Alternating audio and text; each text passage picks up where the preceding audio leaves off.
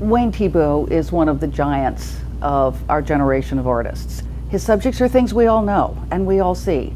You know, every time you go into a diner and you see the little stands of pies and cakes and that sort of thing, I mean, that's what we're looking at when we see Thiebaud's pictures.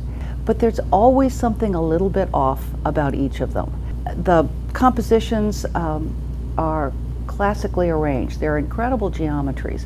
So there's almost as much sort of rigor in terms of the way he sets up what he's going to paint, whether it's a row of pies or cakes, 5 hot dogs sitting on a table.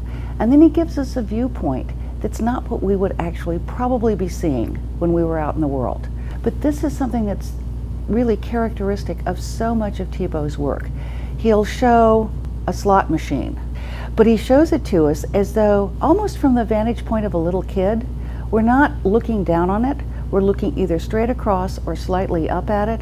So it transfers the relationship that we know between ourselves and an object, or our sense of our normal spatial relationships, into something that's different.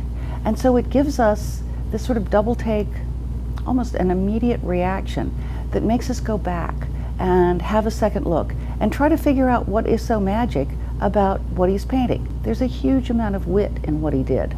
I mean, he worked for a while. In fact, when he was a kid in high school even, he decided that he wanted to be an illustrator or a cartoonist. And when he was in the Air Force during World War II, he actually did illustrations and cartoons for the base magazine. He ran a cartoon strip.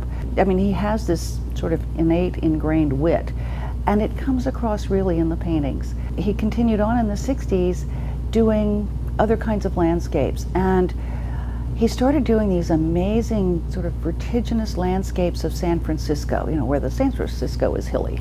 The roads go like this, and you get to the top of a hill and you look down and you actually can't quite see the bottom of the hill where your car is going to drive. And he picks up on that and flattens out the space some. So when you're looking at these pictures, on one hand you feel like it's an aerial view, you're up in an airplane looking down on a landscape, but it's also as though you're looking at it sideways. So you'll see a street or a series of streets with buildings that look like they're going straight up into the sky.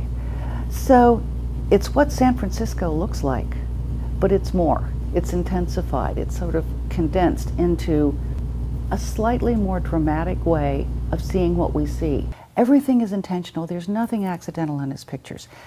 It's all there. The color contrasts, the subtle, very, very, very thin lines by a swash of really rich, kind of dense, juicy paint.